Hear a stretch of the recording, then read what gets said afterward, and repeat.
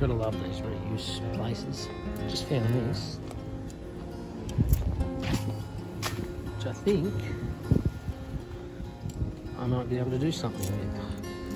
I don't know what they're asking. Well, let's go and find out. So it's just down at the tip, took a load, borrowed the son-in-law's trailer, paid a fortune to get rid of a bunch of old crappy doors and stuff, but oh well, that's fair enough. So yeah, while I was cruising around, they've got a reuse centre there, and I found these. So what do you reckon I could do with that?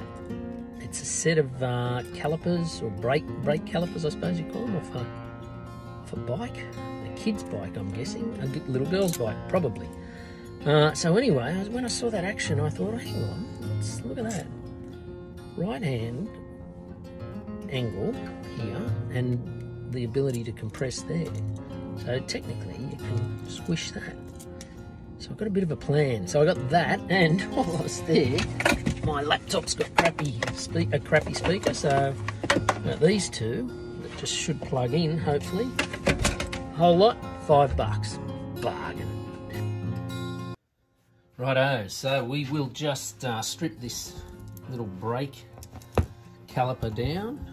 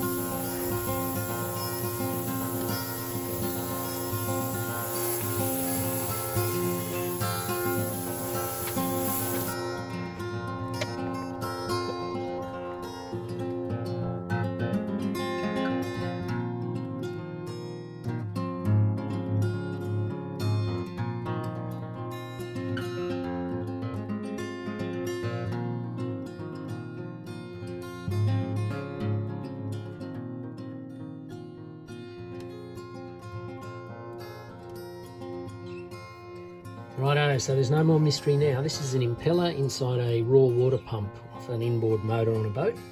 And the brakes to the kid's bike are here. And what I did was I turned them into a very multicoloured tool. Yes, I know. The yellow heat shrink is actually to assist in not damaging this. So yes, it's a raw water pump impeller puller for $2. So let's give it a go and see if it works. The concept is you get this down around the impeller, and then you close it up and you pull the impeller out. And so we will try and get down, see this bit here, say there and there. You want to get inside without damaging the vanes of the impeller, so you just push, get it in there, get that one in there. The beauty of the heat shrink is that if this touches the outside of the casing, it doesn't damage it because it's just rubber. You just gently push that down till it won't go any further. That feels like it's right towards the back. It might not be behind it, but it's right towards the back. So then ideally, this is normally how it is on a motor. That's bolted to the motor, and you just grab this. It's now got a good tight fit, and you just pull it out and away you go. You can see there how it's grabbed in here and in there, and that way you're not doing any damage. So if you just want to inspect your water pump impeller and then maybe put it back because it's only been a year and it's fine and you think it's okay, or if you drove over a sandy bar and you're worried that it could have got damaged, that way you can just pull it out and you're only hitting the bottom of the impeller. You're not touching the vanes as such. So these are the most important parts within the water pump. Okay, so that's my $2 kids push bike brakes water pump impeller puller. I hope this helps you out if you think you might want to make something similar.